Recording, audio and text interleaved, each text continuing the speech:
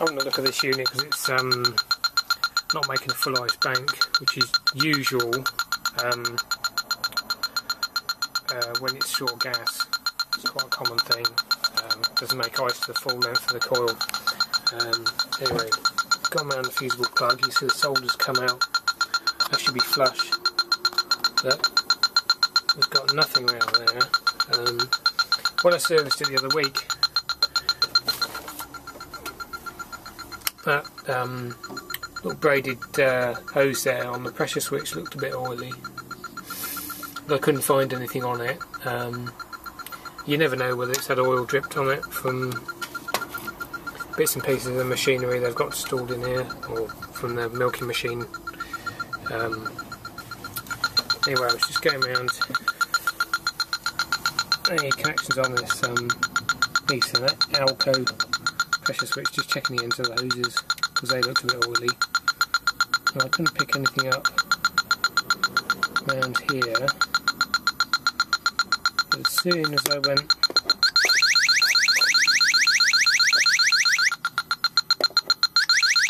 on there, it goes off the scale. So I think we'll take the cover off and have a look.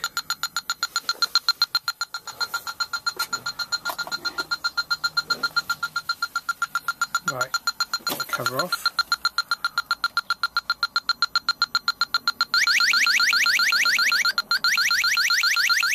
You can put the sensitivity down.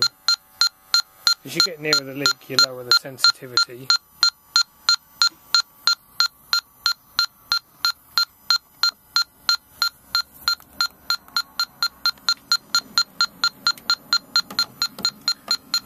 There's a bellows on here.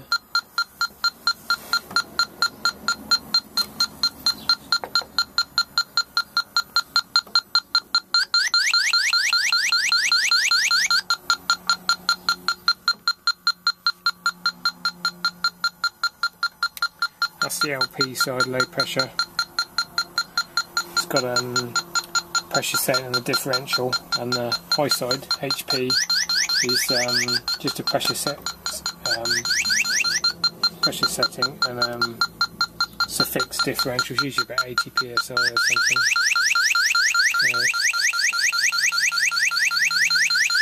Definitely looks like it's on the high side.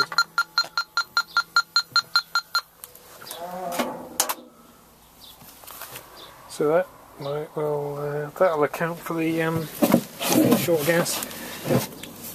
Could be on the bellows. You have to be careful. Could be underneath. It's coming round. You have to be careful spraying, leak spraying now, obviously, because you've got 240 volts on the control circuit. I'm going to squirt some stuff in there just to see. But looks like we're going to want a dual pressure switch. Well, it's tricky to get light in there, but I can just about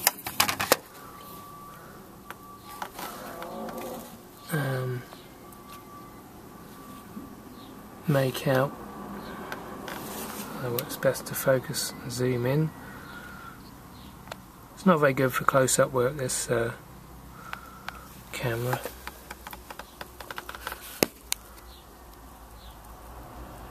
I don't know if you can see that, but it's just bubbling away at the bottom.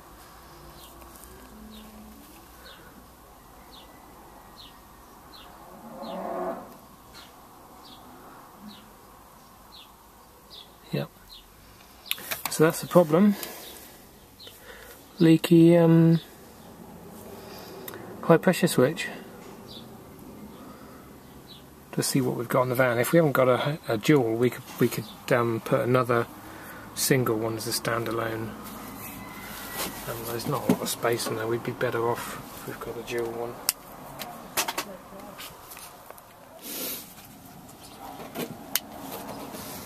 We've got our new LPHP switch on there. Been around the joints and checked them all for leaks. I ended up putting a new hose on the high side because it had rubbed through where it goes under the suction line. That tap is in the wrong way round, the shut-off valve.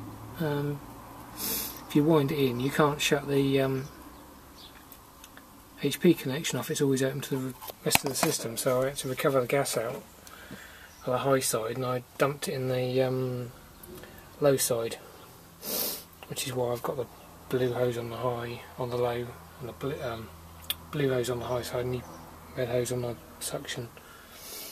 Anyway, we've got that set up, we've adjusted those. Just go around with a leak check fluid, just give it a few minutes and then check for bubbles again. I couldn't see any.